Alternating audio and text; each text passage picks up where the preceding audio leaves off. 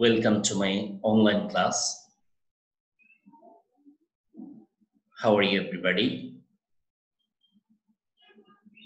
Hopefully, all of you are hale and hearty at your home. Today, I'm going to talk about your English second paper. And today's topic is appropriate preposition.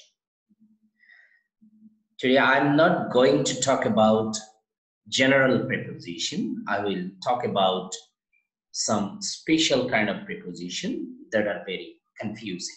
Okay. Before going to my lesson, let's see the outcome of the lesson. At the end of the lesson, what will you learn? You will be able to learn some special use of prepositional phrase, and you will be able to know some confusing appropriate preposition. Besides, you will be able to use that kind of preposition in your real life situation correctly and smoothly. Okay, so let's talk about the topic. Look at the three examples here. You see, these examples, there is a verb only, abide. Abide is a word, abide is a verb, but this abide has taken three special kind of preposition, three different prepositions. অর্থাৎ abide হচ্ছে একটি verb যে abide শব্দটি তিন ধরনের preposition গ্রহণ করেছে এবং তিনটির অর্থ কিন্তু তিন ধরনের। সো আমরা একটু সেন্টেন্স গুলো একটু পড়ে দেখি। যেমন আমরা দেখতে পাচ্ছি abide এর সাথে by হয়েছে, abide এর সাথে with হয়েছে, abide এর সাথে আবার in হয়েছে। সো আমরা পরীক্ষায় কিভাবে বুঝতে পারবো যে কখন abide by হবে, কখন abide with হবে, কখন abide in হবে? That is very confusing, okay? সেজন্য আজকের লেসনটা নিয়ে কথা বলা। এরকম বেশ কিছু উদাহরণ তোমরা এই ভিডিওর মধ্য দিয়ে তোমরা জানতে পারবে। ওকে, এছাড়া এই জাতীয় অনেকগুলো শব্দ আছে বিধায় আমি এটিকে পার্ট করে বিভিন্ন পার্টে বিভক্ত করে তোমাদেরকে ক্লাসগুলো দিব। আজকে প্রথম পার্ট হিসেবে তোমরা আজকে যে বিষয়গুলো দেখতে পাবে সে বিষয়গুলো নোট করবে এবং প্রত্যেকেই বিষয়গুলো প্র্যাকটিস করবে বলে আমি আশা করছি। সো কথা না বাড়িয়ে শুরু করছি। Abide by. অ্যাবাইড বাই শব্দের অর্থ হলো মেনে চলা। যখন দেখবে কোনো কিছু মেনে চলা অর্থে অ্যাবাইড শব্দটি ব্যবহার করেছে, সেক্ষেত্রে আমরা অ্যাবাইড এর সাথে অ্যাপ্রোপ্রিয়েট প্রিপোজিশন হিসেবে লিখব বাই। ওকে, সো যেমন দেখো, you should abide by the rules. তোমার নিয়ম কানুন মেনে চলা উচিত। সো এখানে নিয়ম কানুন মেনে চলা উচিত বোঝাচ্ছে বিদায় এই জন্য আমরা এখানে অ্যাবাইড এর সাথে বাই ইউজ করেছি। That is Y abide by. এরপরের বাক্যটা দেখো যে you abide with your father. এখানে অ্যাবাইড উইথ মিন্স কারোর সাথে থাকা বা সঙ্গে থাকা। ওকে, যেমন you abide with your father, তুমি তোমার বাবার সাথে বাস করো। ওকে, হিয়ার অ্যাবাইড উইথ মিন্স কারোর সাথে বাস করা। অ্যাবাইড ইন, দ্যাট মিন্স কোন স্থানে বাস করা। So look, you abide in Dhaka, তুমি ঢাকায় বাস করো। You abide in London, you abide in Comilla, you abide in Chittagong, right? এইভাবে আমরা বুঝতে পারবো যদি অ্যাবাইড এর পরে যখন কোন স্থানের নাম থাকবে তাহলে ইজিলি বুঝতে পারবে সেখানে অ্যাবাইড ইন। আর যদি কোনো ব্যক্তির সাথে বাস করা বোঝাবে তখন সেক্ষেত্রে আমরা বলবো অ্যাবাইড উইথ। আর যদি কোনো কিছু মেনে চলা বোঝায় সেক্ষেত্রে হবে abide by. Okay, I hope you understood. So আমরা কি পেলাম? আই রিপিট, অ্যাবাইড বাই মেনে চলা, অ্যাবাইড উইথ সঙ্গে থাকা বা কারোর সাথে বাস করা, অ্যাবাইড ইন কোন স্থানে বাস করা। ওকে, next, call is a verb. You see, call is a verb and this call has taken 3, 4, 5 different prepositions. You see, call in, যখন কলের সাথে যখন ইন হয়েছে তখন এর অর্থ হলো কাউকে ডেকে আনা, যেমন please call in a doctor, দয়া করে একজন ডাক্তার ডাক। কল এট, কোন স্থানে গিয়ে দেখা করা। তাহলে কলের সাথে এট যখন হবে তখন আমরা বুঝে নিব কোন স্থানে গিয়ে দেখা করা অর্থে কল এট হবে। তাহলে কাউকে ডাকা অর্থে কল ইন হবে। ওকে, call on, he called on prime minister, that means সাক্ষাৎ করা। তাহলে কারোর সাথে সাক্ষাৎ করা বুঝালে কল অন হবে। Call for, they call for a hartal, that means কোনো কিছু আহ্বান করলে সেক্ষেত্রে আমরা লিখবো কল ফর। যেমন দে call for a meeting, they call for a হরতাল, তারা একটা হরতাল আহ্বান করলো, তারা একটা মিটিং আহ্বান করলো, right? Okay, call of, call of শব্দটা তখনই হবে যদি কোনো কিছুকে প্রত্যাহার করা হয়, যেমন দে কল্ড অফ দ্য হরতাল, তারা হরতাল প্রত্যাহার করলো। ঠিক, সো এখানে কল অফ হয়েছে। সো দেখা যাচ্ছে যদি বাক্যটা দ্বারা বোঝাচ্ছে যে মিন করছে প্রত্যাহার করা, সেক্ষেত্রে আমরা লিখবো দে called off. Okay, they called off the hartal. Call up, call up শব্দের অর্থ হলো স্মরণ করা, যেমন I could not call up your name, আমি তোমার নাম স্মরণ করতে পারছিলাম বা পারিনি। ওকে, I hope you understood.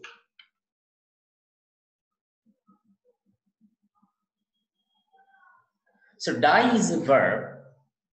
Here die is a verb and this die has taken different prepositions and these prepositions has different meanings also. Okay, so you see die of শব্দটার অর্থ হলো রোগে মারা যায়।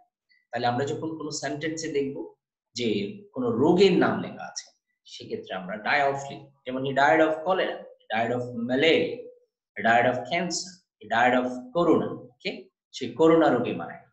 ওকে, ডাইড ফ্রম, কোনো কিছুর প্রতিক্রিয়ায় মারা যায়। ওকে, যেমন he died from over eating, he died from over taking okay drugs. Okay, that will be die from. Die by accident, অর্থাৎ কোনো দুর্ঘটনায় মারা গেলে সেক্ষেত্রে আমরা die by লিখব, যেমন he died by road accident, he died by train accident, he died by car accident, right? So die by তখনই হবে যদি কোনো দুর্ঘটনায় মারা গেলে। Die for dedicated, that means যদি কারো জীবন কোনো মহৎ কাজের জন্য উৎসর্গ করে তখন আমরা সেক্ষেত্রে ডাই ফর ইউজ করব, যেমন he died for his country, that means সে তার দেশের জন্য কি দিল, প্রাণ দিল। ওকে, ডাই ইন, দ্যাট মিন্স শান্তিতে মারা যাওয়া, যেমন let me die in peace, আমাকে শান্তিতে মরতে দিন। ওকে, কেউ কাউকে হয়তো অনেক সময় বলতে পারে যে ভাই আমাকে একটু শান্তিতে বাঁচতে দিন, মরতে দিন, এইভাবে আমরা অনেক কথা বলতে শুনি। সো ডাই ইন শব্দের অর্থ হলো শান্তিতে মারা যাওয়া। ওকে, সো আমরা ডাই এর সাথে ডাই অফ যখন দেখব রোগে মারা যাওয়া, ডাই ফ্রম কোনো কিছু প্রতিক্রিয়ায় মারা যাওয়া, ডাই বাই দুর্ঘটনায় মারা যাওয়া, ডাই ফর অর্থাৎ কোনো মহৎ কাজের জন্য নিজেকে উৎসর্গ করা, ডাই ইন শান্তিতে মারা যাওয়া। So die has taken different kind of preposition and meaning also different. Okay, now let's see another example. Okay, you see annoyed is a verb, annoy is a word, and this annoyed has taken three different prepositions. Okay, আমরা দেখতে পাচ্ছি annoy শব্দটি তিনটা preposition গ্রহণ করেছে, এই তিনটা তিন অর্থে ব্যবহার হয়। যেমন annoyed with a person, that means যখন কোনো ব্যক্তির সাথে বিরক্ত হবে সেক্ষেত্রে হবে annoyed with, যেমন I was annoyed with him, আমি তার সাথে বিরক্ত ছিলাম। ওকে, annoyed for something, I was annoyed with him for his work, অর্থাৎ কোনো কিছুর জন্য বিরক্ত হলে সেক্ষেত্রে হবে annoyed for, যেমন I was annoyed with him for his work. Annoyed at behavior, যেমন I am annoyed at his behavior, I am annoyed at his behavior, আমি তার আচরণে কি ছিলাম, বিরক্ত। তার মানে কারো ব্যবহারে কারো আচরণে বিরক্ত হলে সেক্ষেত্রে annoyed এর সাথে at হবে। ওকে, I hope you understood. Now another example, agree. Okay, agree is a verb when agree takes preposition with, then it produces a meaning, and that will be agree with a person. That means কোনো ব্যক্তির সাথে একমত হলে সেক্ষেত্রে হবে agree with। যেমন I agree with you, আমি তোমার সাথে একমত। I agree on a point, that means কোনো বিষয়ের উপরে একমত হলে সেক্ষেত্রে হবে agree on। যেমন I agree on this point, okay? Agree to, কোনো প্রস্তাবে রাজি হলে সেক্ষেত্রে হবে agree to। যেমন I cannot agree to all the proposals, I cannot agree to all the proposals, আমি সকল প্রস্তাবের সাথে একমত হতে পারি না, agree to a proposal। So I repeat, agree with কোনো ব্যক্তির সাথে একমত হওয়া, agree on কোনো বিষয়ে একমত হওয়া, agree to কোনো প্রস্তাবে একমত হওয়া। তাহলে আমরা বিষয়গুলো এভাবেই আমরা ইউজ করব। angry with কোনো ব্যক্তির সাথে রাগান্বিত হওয়া বোঝালে angry with, আর কোনো বিষয়ের সাথে কোনো বস্তুর সাথে ওকে রাগান্বিত হলে সেক্ষেত্রে angry for। যেমন he is angry for speaking against him, সে রাগান্বিত কি জন্য? for speaking against him, তার বিরুদ্ধে কথা বলার জন্য। কোনো কিছুর জন্য বোঝালে angry for, আর কোনো ব্যক্তির সাথে angry with, আর কারো দুর্ব্যবহারে যদি হয় সেক্ষেত্রে হবে ব্যবহারে বা আচরণে হলে angry at। যেমন I'm angry at your misconduct। Okay? Let's see another example. Come off and come off, what is the difference? Come off যখন কামের সাথে অফ হবে তখন অর্থ হবে জন্মগ্রহণ করা। যেমন he comes of a noble family, সে গরিব পরিবারে জন্মগ্রহণ করেন না সম্ভ্রান্ত পরিবারে জন্ম। Come off OFF যখন এটা OFF হবে, his marriage ceremony will come off on next Sunday, that means এটার অর্থ হলো অনুষ্ঠিত হওয়া। So come off জন্মগ্রহণ করা, come OFF that means happen, okay? কোনো কিছু অনুষ্ঠিত হওয়া। Okay. Next example. You see, appeal is a word. Appeal is a word, and this appeal takes three separate prepositions. Appeal to, okay? এই appeal শব্দটা আবেদন করা, অর্থাৎ যদি তুমি কোনো ব্যক্তির কাছে আবেদন করো তখন appeal to হবে। যেমন he appealed to the headmaster। R appeal for তখনই হবে যখন কোনো কিছুর জন্য তুমি আবেদন করো। যেমন he appealed for pardon, ক্ষমার জন্য প্রার্থনা করো, আবেদন। appeal against, okay, a wrong, that means they appealed against the verdict, তার মানে তারা রায়ের বিরুদ্ধে কোনো কিছুর বিরুদ্ধে অভিযোগ করে, সেক্ষেত্রে হবে appeal against। I repeat, appeal to কোনো ব্যক্তির কাছে আবেদন করা, appeal for কোনো কিছুর জন্য আবেদন করা, appeal against কোনো কিছুর বিরুদ্ধে আবেদন করা। Let's see the next example. Apply to, this is similar to appeal। So here apply to কোনো ব্যক্তির কাছে আবেদন করা, he applied to the secretary, সচিবের কাছে আবেদন করেছে।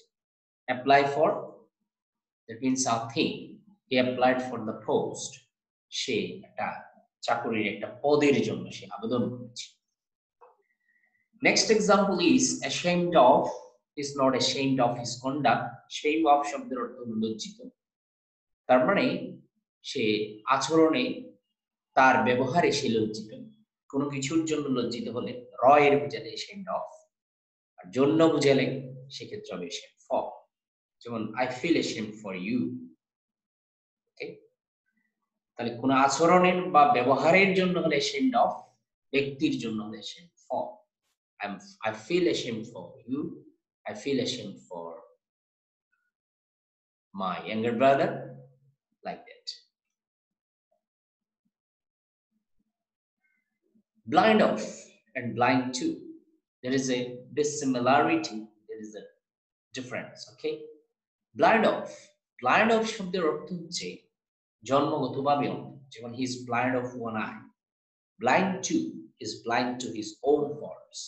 That means সে তার নিজের দোষ দেখে না, দেখেও না দেখার ভান করে। Blind of জন্মগতভাবে অন্ধ, blind to দেখেও না দেখার ভান করা। Burst out and burst into. There is a difference. Burst out. Burst out means হাসিতে ফেটে পড়া। Burst into কান্নায় ভেঙে পড়া। সো যখন tears শব্দটা দেখবে, কান্না শব্দটা মিন করবে, তখন burst এর সাথে আমরা into ইউজ করব। Burst into কান্নায় ভেঙে পড়া। Burst out laughing at my joke. আমি যখন কৌতুক করে কিছু বললাম, সে হাসিতে ফেটে পড়ল। So burst out. In that case, burst out. Okay. Let's see the next example. Charged with a fault. যেমন he was charged with theft. He was charged, তাকে অভিযুক্ত করা হলো with theft.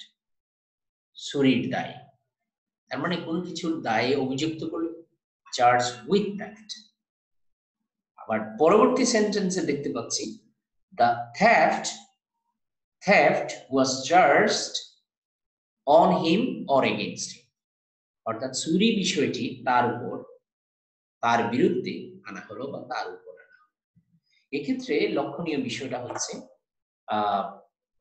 যে ব্যক্তিটার উপরে করা হয়েছে, সেই ব্যক্তিটা অর্থাৎ যেটার দায় অভিযুক্ত সেই বিষয়টা দ্বারা যদি বুঝেন with, that one charged with.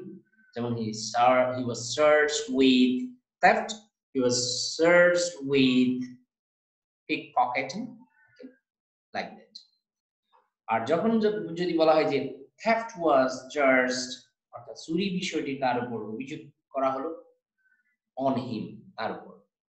Theft was charged on him, theft was charged against, তার বিরুদ্ধে বা তার উপরে। And then consist. So you see, consist has taken three different prepositions: consist of, consist in, consist with. So what's the meaning of consist of? This class consists of 50 boys. এখানে consist of এর অর্থ হলো গঠিত। তার মানে এই ক্লাসটি 50 জন বালক নিয়ে গঠিত। Our family consists of 10 members or 5 members. R consist in শব্দের অর্থ হলো happiness consists in content. যেমন আত্মতুষ্টির মধ্যেই সুখ নিহিত, অর্থাৎ কোনো কিছুর মধ্যে নিহিত বুঝালে consist in. R consist with, his statement does not consist with reason. Consist with মানে থাকা, his statement does not consist with reason, অর্থাৎ তার বিবৃতি does not consist with reason, যুক্তির মধ্যে থাকে না। consist with, consist of গঠিত, consist in নিহিত, consist with হলো কোনো কিছু কি, his statement does not consist with reason, অর্থাৎ কোনো কিছু দ্বারা পরিপূর্ণ না। Next one, compare. You see, compare with similar things. যখন আমরা সিমিলার কোনো ব্যক্তি বা বস্তুর সাথে তুলনা করব, সেক্ষেত্রে আমরা compare with ইউজ করব। Rabindranath may be compared with Shakespeare. যেমন আমরা রবীন্দ্রনাথ একজন ব্যক্তি, উইলিয়াম শেক্সপিয়ারও একজন ব্যক্তি, ব্যক্তির সাথে ব্যক্তির তুলনা হচ্ছে। That's why এখানে compare with. Compare to হবে dissimilar things এর সাথে, যেমন anger is compared to fire. ক্রোধকে এই যে এখানে আগুনের সাথে তুলনা করা। Okay? যেমন the life of man is compared to the life of a flower. যেমন ফুলের জীবনের সাথে মানুষের জীবনের মধ্যে তুলনা করা হলে সেক্ষেত্রে compare to. Okay? কারণ ফুলের জীবন আর মানুষের জীবন এক। Next one, deep of. He is deep of 1 year. Deep of শব্দের অর্থ হলো বধির, অর্থাৎ কানে শুনতে না পাওয়া। ওকে, এটি হলো জন্মগতভাবে যদি বদির হয় সেক্ষেত্রে ডিপ অফ। আর যখন ডিপ টু হবে, is deep to my request, that means সে শোনেও না শোনার ভান, deep two. Deal in, another word, deal in শব্দের অর্থ হলো ব্যবসা করা। যেমন he deals in rice, he deals in, he deals in rice, he deals in fish, like that. Okay, সে মাছের ব্যবসা করে, সে চাউলের ব্যবসা করে, ইত্যাদি। deals in, deal with, he deals well with the customers। আমরা deal with শব্দটা তখনই ব্যবহার করব কারোর সাথে আচরণ করা। ওকে, deal with। That's all for today. Thank you. Stay home, stay safe. See you next class. Thank you all once again. That's all for today.